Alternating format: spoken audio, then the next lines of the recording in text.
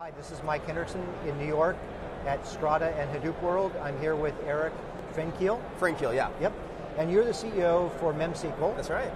And MemSQL is a in-memory SQL database system? That's right. We've built an in-memory row engine that is used for real-time analytics, and we just shipped a columnar engine on flash and disk that gives you historical data access. So why would you want to ship on flash and disk? So it's a really interesting evolution in the in-memory market around data technologies. In the last 12 months, there's been literally 3 new types of in-memory database technologies. There was always the traditional memory-only in-memory database, so whatever would fit in memory is what you had. The next one is what we define ourselves as. It's a memory-first database. We will write to memory first and then put that data into a columnar format for you on flash or disk. So more of a tiered approach. And then the new one is Oracle's 12c announcement, which is a memory second database. It basically has to be written to disk first, and then it's pushed up into the memory bank as a columnar cache. So it's literally 3 types of databases now, however you slice and dice. And so why is the third model needed? It's Oracle's way of staying relevant in the in-memory market quickly. There's some real advantages to do a memory second approach. You have full backward compatibility with Oracle PL SQL, but it doesn't actually solve your writes. You're only getting a modest improvement on your write speed. You do improve your reads because they're being served from memory now with the columnar cache, but I definitely think that the memory first option is superior because it gives you that flexibility. You can have all that data flowing into the in-memory engine, and then as it decays in age or value, you just basically put it into the columnar format and store it forever on disk. So if we rewind 12 months from today, yeah, and we look at what you guys have done in the last 12 months, and then if we fast forward another 12 months to next year, right, where are you going to start and where are you going to be next year? So a year ago, we were just announcing the columnar engine. In this year, we actually shipped it in June. So it's now generally available. That's been a great, a lot of joy to see that ship now because it fulfills a broader vision for the company. 12 months into the future, beyond some speculation and whatnot aside, we'll continue to add more extensibility to the product. So that's something that is very exciting because you can interact with the system in a more robust way. So what do you think about Apache Spark and the whole Hadoop ecosystem? I think it's very exciting. I mean, Apache Spark is really a breath of fresh air in Hadoop, principally because Hadoop is a great file system. It was never a great execution engine. MapReduce is going the way of the dodo, and it always should have been. Apache Spark is, I think, a modern execution engine.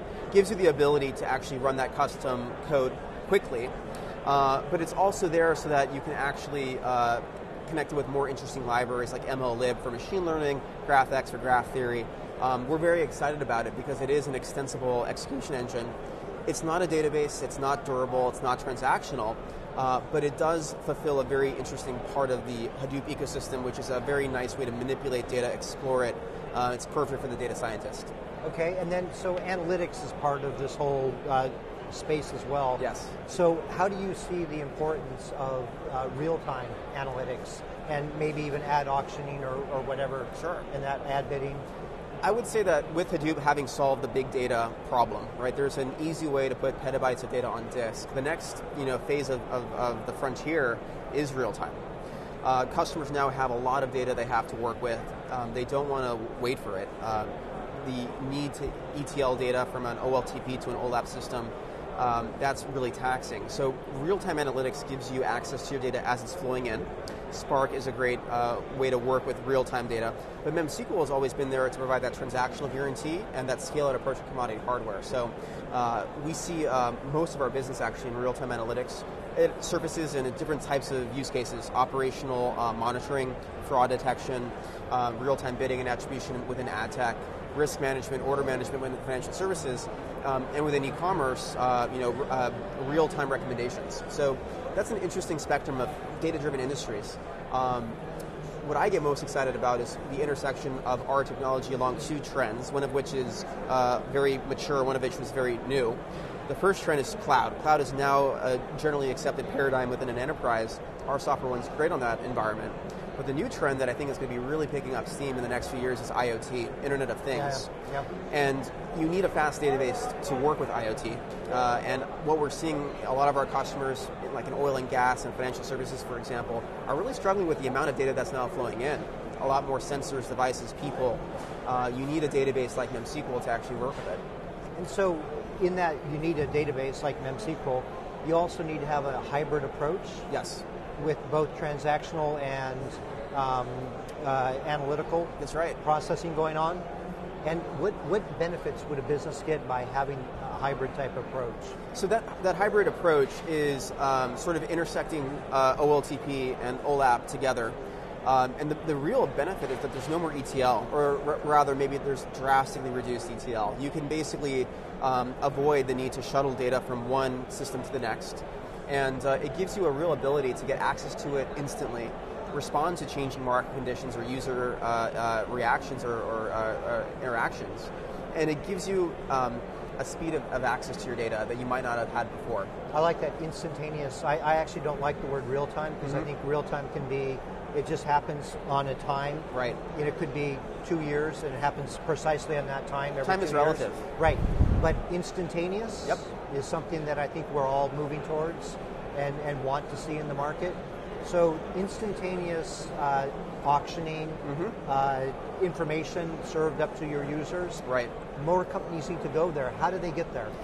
Using memory and using a distributed system. So the era of a monolithic supercomputer that's serving a database application it's really waning. Our belief is that more companies should have access to Facebook-style scale-out and Facebook-style analytics. My co-founder and myself, we spent time at Facebook seeing how it was done, and it really is amazing what you can do with commodity hardware. The ability to basically scale out on 2-socket servers is what's changing the game for in-memory and real-time access. So memory's cheaper, of course. That's Moore's law in many ways as it relates to Intel processors, but memory is dropping, and memory's prices is dropping. And I think that's exciting because now companies can afford to go real-time, whereas in the past it really was just restricted to the telecommunications industry. Interesting. So where do you see MemSQL going 18 months from now? Gosh, well, 18 months is a long time in startup land. I think startup land. Wasn't that a couple of years ago? We're still a startup. We're still 1% done, is how we see it. There's so much to do in this market, in this area, and we're going to continue to push the boundaries of what's possible. I think we saw in-memory happening 4 years ago. We're turning 4 actually in February, around the next time of Strata. So that's our 4-year anniversary, and there's still a lot to do. I mean, the columnar engine was very exciting. We have more extensibility along the way. So I'm excited to see what happens in the next 18 months as well. Excellent. We look forward to seeing you in the future. Likewise. Thanks so much.